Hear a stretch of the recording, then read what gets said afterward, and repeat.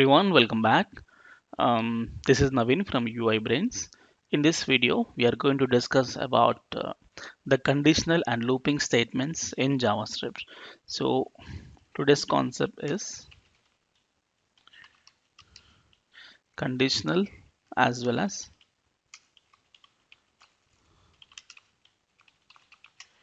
statements in JavaScript. Okay. So here, why actually the conditions and looping? See, why are we learning the JavaScript concept is, why are we learning this programming concept is, we have to perform a processing logic for any system or for any application, right? To perform a processing logic, we have learned till now how to declare a variable and how to perform different operations and different type of data which can assign to a variable, right? So here we are also going to check the conditions. We may check in the processing logic, in the part of processing logic, we are going to check a set of conditions. If this condition successful, go to the next other these calculations. If the condition fails, then go for this calculation. So every processing will have different conditions. Okay, something like if you are doing a payment, okay, or when you're purchasing a product from any e-commerce website, right? If person has select a product, then proceed for the buy option. Okay, if has not select an option, so please ask him to select a product. Okay, so like that you have to perform a lot of conditions, and also you will perform a looping. Okay, so total number of products he has selected and total price, so each and every product you have to calculate together. So this is called looping. So in programmatic, this plays a major role like conditions and loopings. So let's understand what are the condition statements and looping statements available in JavaScript, and also let's start with an examples of them. Okay, so first of all, conditional statements, if else is one condition statement, and the second one is switch. So if else and switch, these both are conditional statements, and the third one, looping, we have for loop, and we have while loop, and also we have do while loop. So it's same like C language in Java, and almost every programming language will have these type of conditional statements and looping statements. Okay, so let's understand what are this. These two comes under conditional, these all comes under looping. Okay, so what is if else? I think we have already seen this if else in the previous example video. So if else means if the condition is successful, go with some other statements. If the condition is fails, then go with an alternate statement. Okay, it's like alternates for the condition. So let's understand what how the if else works in JavaScript. So here I will do one thing. I'll just copy the first folder. I'll paste it. I'll change the folder name 05 underscore JS underscore conditional statements. Okay, I don't need this, and also the HTML I change conditional statements, copy and paste. Okay, so back to here, let me open this in the browser once. Conditional statements, let me right click, inspect console. Okay, so I have it console ready. So let's start with the conditional statements now. The very first conditional statement I want to dictate, I want to tell you is if else. Okay, so let's take an example. What is that is, here I'll take time. Okay, time is around, just take 10 o'clock. Okay, if the time is around morning 10 o'clock, you have to say a good morning, you have to say the wish message to be good morning. If it is after 12 o'clock, you have to say good afternoon. Okay, if it is after evening 5 o'clock, you have to say good evening, like that. So I want to display such type of wish messages using this condition. So let's have a look how it looks, how it works. Here I I say let time is equal to 10 o'clock. Okay, I'm assuming 10 o'clock.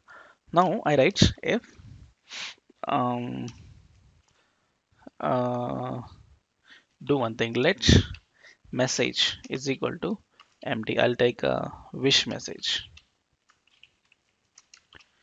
Wish message is empty.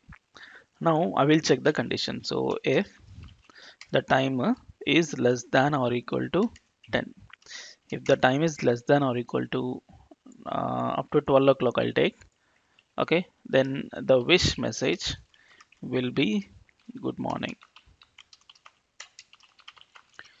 Okay, next, if the condition fails, I say else. But I want to write one more condition. If this condition successful, this one. If the condition fails, I have to check another condition. You can go with if else if uh, time is greater than 12 and time is less than or equal to evening 5 o'clock is going to be the 17. Then I'll say wish message is equal to let's say good afternoon up to 5 o'clock. Else if another time is greater than 17 and so time is less than or equal to 23 up to 23, so 0 to 23. Okay, so wish message is equal to so good evening. Okay, next, else. So I'm not checking any extra condition. If all this condition fails, I want to make a worst case here. Wish message is equal to enter a proper time. So always remember, if starts first, else ends. In between, you want to check any other condition, you can make a number of else. Okay, so if this success, it prints this. Otherwise, it go for this. Otherwise, it go for this. If nothing is success, then go for the worst case is else. Now let I say a console log. So console.log of wish message. Okay, fine. So let's save it and check the answer. You get the message is good morning because time is 10 o'clock. I'll make it as 13. 13 means it's afternoon 1 o'clock. So you get the answer is good afternoon. I'll make this as 16. 16 also good afternoon 4 o'clock. I'll make 18 evening 6 o'clock. You get the answer is good evening. So up to 23, 0 to 23 is numbers. If I make something called 25, there is no time called 25, right? So answer is enter a proper time. Okay, so that is the answer. But when I say minus 25, can you guess what is the answer? Do you think any time will contain negative values? No, right? Then what could be the answer? It must be the answer enter proper time because it is not a proper time. But you got answer is good morning. Actually, why you got answer good morning is, see, I said time less than or equal to 12. Less than or equal to 12, less than or equal to even 0, even less than 0, even minus 25 also less than 12, right? So this is success. So what extra you have to do is, so time is greater than or equal to 0 and this one. So starts from 0 to 12, good morning. If it is less than 0, you get an answer is enter proper time. Okay, so extra condition between 0 to 12. This is 13 to 17. I mean, greater than 13, I mean greater than 12, it means 13 onwards, or else you can take greater than or equal to 13, your wish. Okay, fine. This is the if else condition. But one problem with if else condition here is, um, see, if assume I'll take yeah, minus 25. Okay, now mm, I want to check. I mean, this answer will be what? Enter proper time, right?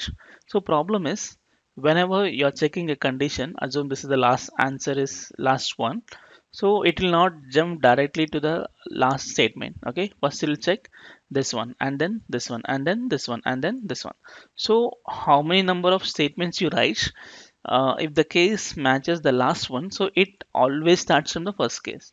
Okay, something like, if you write some 100 statements, okay, so my answer will be the last statement, the 100th statement. So in the problem of if else statements, what happens is, even though your answer is last statement, it will not execute the last statement directly. What it does is it will start with the first statement. Condition fails, then go for the next statement, and again condition fails, go for the next statement. So 1, 2, 3, 4, 5, up to 99 it will check. 99 conditions it will check, and then lastly jump to the 100th condition. So that's how if else condition is going to work. If you want to know exactly what happens behind the scenes, in the JavaScript debugging concept, I tell you how really the flow, I mean application flow works. Okay, but if you want the statement to switch to the direct statements, if you want, if you don't want to check all the conditions, you want to switch to the direct 100th condition, then you have to go for the switch statement. Okay, so what is the next thing is switch statement. So what is the switch is, it will never check each and every individual condition, it will directly jump to the actual statement. Okay, it will skip all the remaining false cases, it will only go to the true case. Okay, so this is going to discuss the next video. Thank you so much for watching, and we'll meet in the next video. Thank you.